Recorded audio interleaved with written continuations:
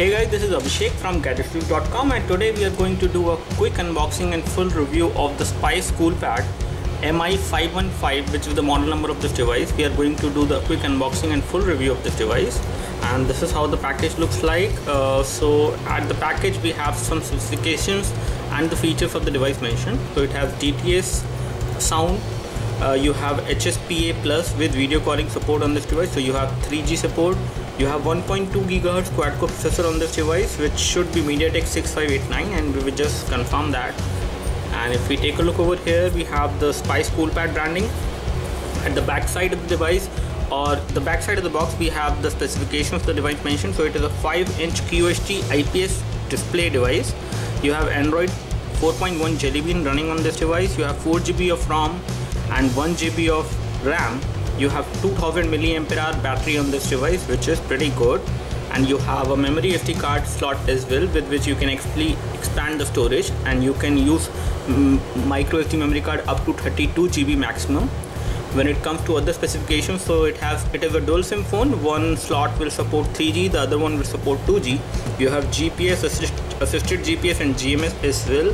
You have 5 megapixel autofocus camera at the back, whereas at the front you have a fixed focus VGA camera. You have Wi-Fi connectivity. The device thickness is around 9.9 millimeter, which is fairly okay, and the resolution is QHD, that is 916 to 540, and you have Bluetooth 3.0, LED flash, gravity sensor, light sensor, and proximity sensor as well on this device. So let's unbox this and let's take a look what we have in the package. So in the package we should get a handset, a travel charger, stereo headset, one USB cable, one battery, 2000 mAh, user manual, after sales service center list, as you can see, and the MRP of this device is 13,990, whereas it is easily available for a price of around 10,000, or approximately in between 9 to 10,000 in the market as of now.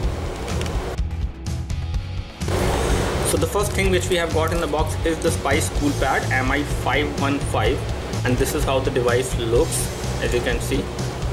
So this device comes in different colors. Here we have the blue black variant of this device. Let's take a look what we have in the package, and then we will come on to the device later on.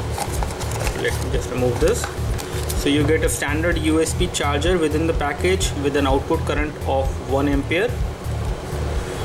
You get the micro USB to USB cable, a standard one.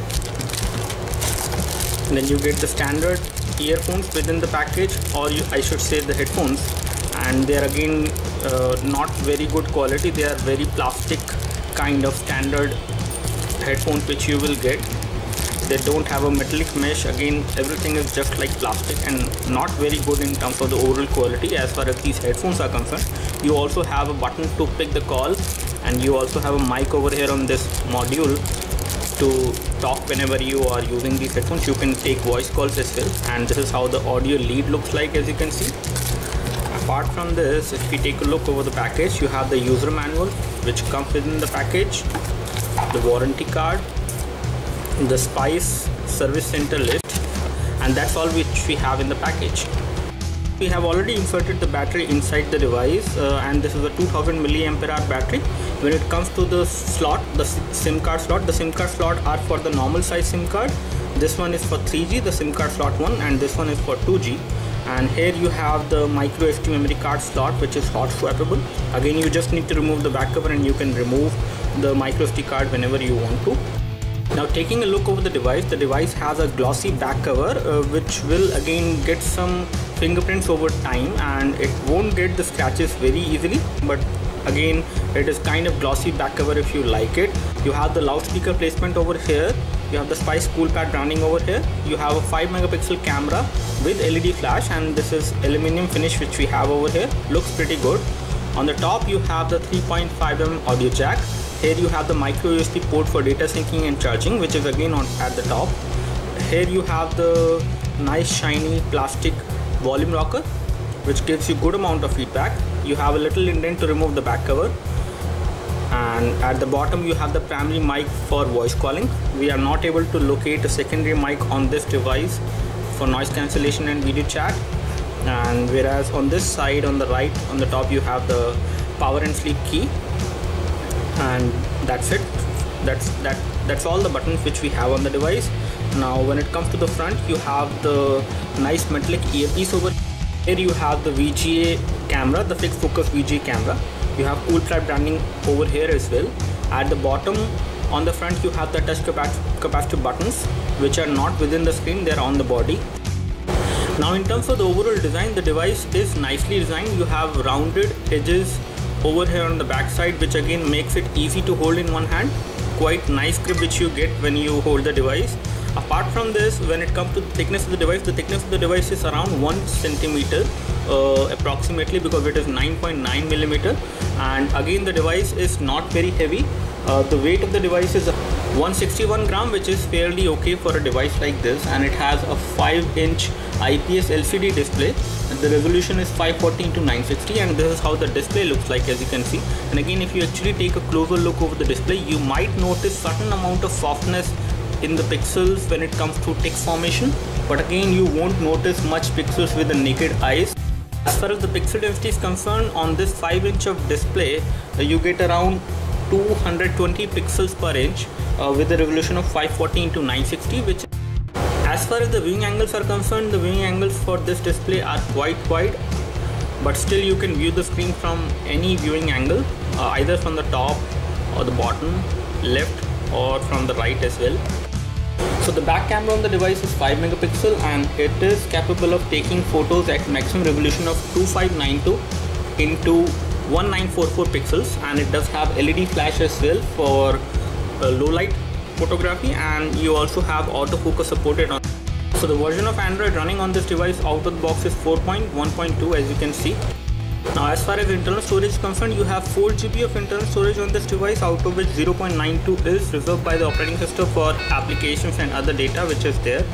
When it comes to the available storage available to the user, it is around 1.77 GB, and right now 1.34 GB is available after we have installed some apps and stored some picture, videos and other data on this phone. And you also have the micro SD memory card support, and when it comes to installation, you can also select the default write disk as the micro SD memory card. Once you insert the micro SD memory card into this device, get the APK installer, which will allow you to install applications from the phone storage or from the SD card in case you have the APK file for the same. So you also have support for automatic brightness on this device because of the proximity and ambient light sensor which are over here on this device. I don't know whether you can see them. You have support for live wallpapers, video wallpapers and static wallpapers are obviously supported on this device.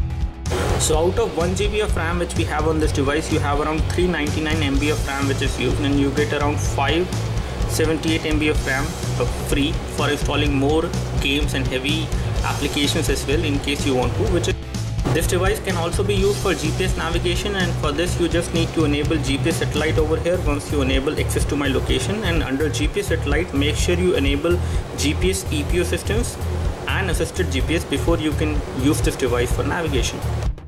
As far as audio settings are concerned, we do not see any audio enhancement options over here. If we go under general settings, we do not see any audio enhancement options within the sound settings on this device.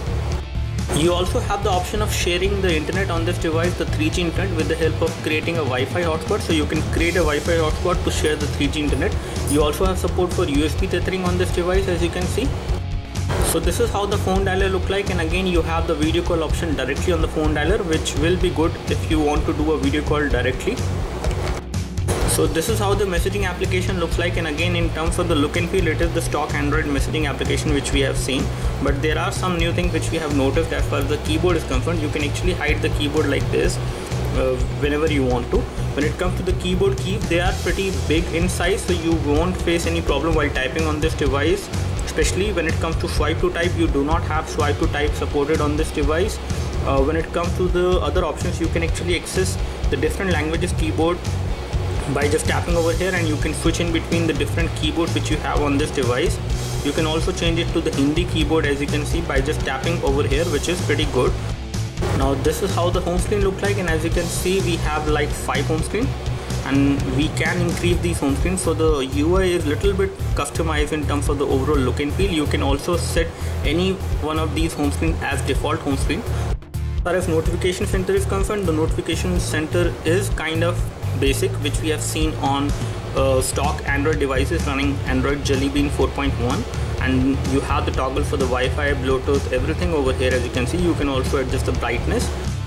Now if you take a look over the system information which we have on this device, the device model number is Spice Mi-515. The product is Coolpad 7295i, and you have ARM-V7 processor on this device, clocked at 1.2 GHz. It is a quad-core processor, as you can see, and it is MediaTek 6589 chipset.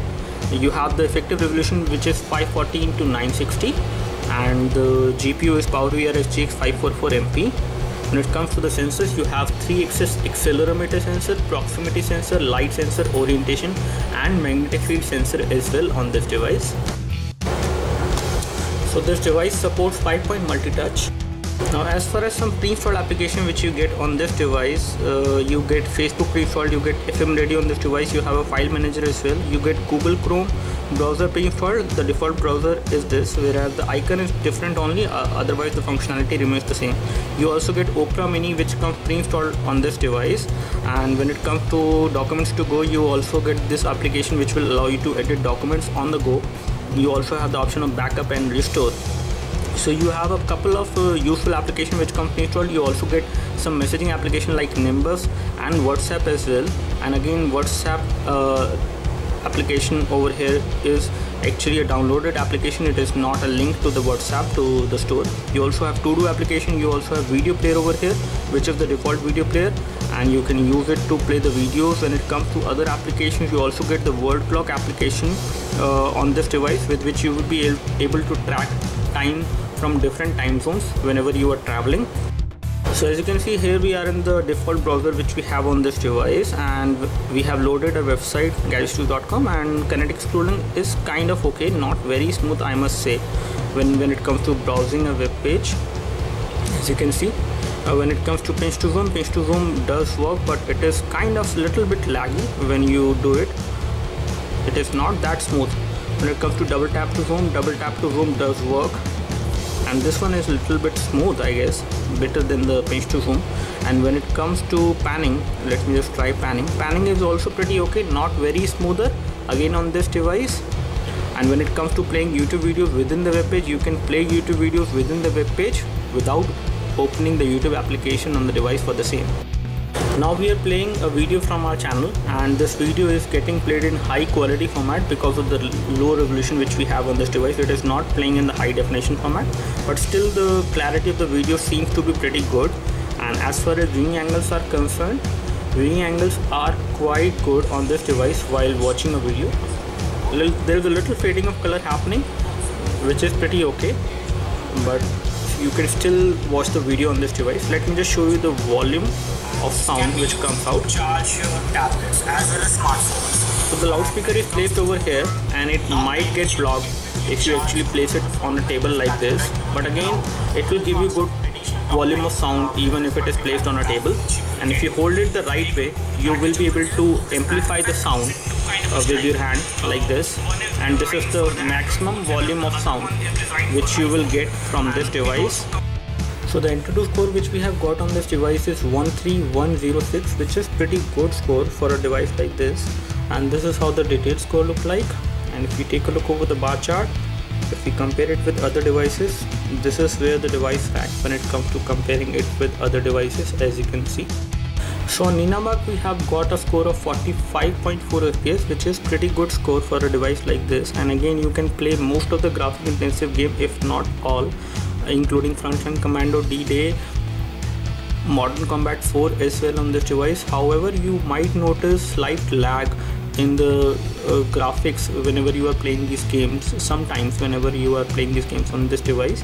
As far as some other games, casual games like Subway Surfer, Temple OZ is concerned, all these games will run fine on this device without any problem. So on Quadrant we have got a score of 3833 on this device, as you can see, and this is how the detailed score look like for the input, output, memory, 2D and 3D, as you can see. And this is how the device ranks when it comes to comparing it with other devices. Now as far as OTG support is concerned, you do not have OTG supported on this device, as we have connected a flash drive to this device with the help of OTG cable, and it does not detect the flash drive. So the overall battery life on this device is pretty satisfactory. It will last for 1 day with moderate usage. For heavy user it will be less than 1 day. When it comes to the overall usage, this device is pretty good. I would like to say the build quality of this device is much better than any other 10,000 rupees phone which you will get in the market. As far as performance is concerned, the performance is also pretty okay for a 10,000 rupees phone, and we would like to give a thumbs up to Spice Coolpad from us as far as this device is concerned. For the value for money criteria is concerned. As far as high definition video playback is concerned, this device can play high definition videos at 720p as well as at 1080p, and let me just show you the same. So let me just play this video as of now, which is a 720p video, and this video is getting played without any problem, as you can see. Let me just turn on the volume. So both the audio and video playback are in sync, there is no issue at all. Let's try playing another video which is at 1080p, and this video seems not to be supported on this device, so we do not get either the sound or the video while playing this. Again, you can play this video using the MX player if you install it on this device, but using the default video player you won't be able to play 1080p videos on this device. Now this is how the camera interface looks like, as you can see, and if we take a photo right now in indoor light from the back camera, the photo comes out to be pretty okay in terms of the colors, but when it comes to the details it is having good amount of noise, as you can see. So the photo will be good if you take the photos from this device from the back camera in daylight, whereas in low light or with some artificial light you will notice good amount of noise in the photos, but the colors will be still better. Do let us know if you have any specific questions for this device. We would love to help you. You can like this video if this video helped you by clicking the like button below. You can subscribe to our YouTube video channel for more videos like this by clicking the subscribe button below. Thanks for watching this video. This is Abhishek signing off.